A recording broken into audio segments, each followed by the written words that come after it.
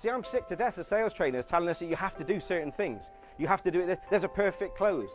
I get customers phoning me, companies phoning me up. Adam, we have lots of marketing, we have lots of stuff going great, but we need some help with closing. My response, bullshit, no you don't.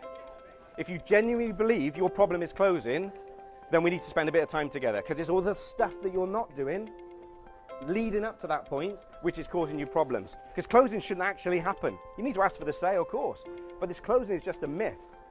This closing is one of these bullshit ways that we've tried to adhere to for many times because sales trainers have told us this stuff.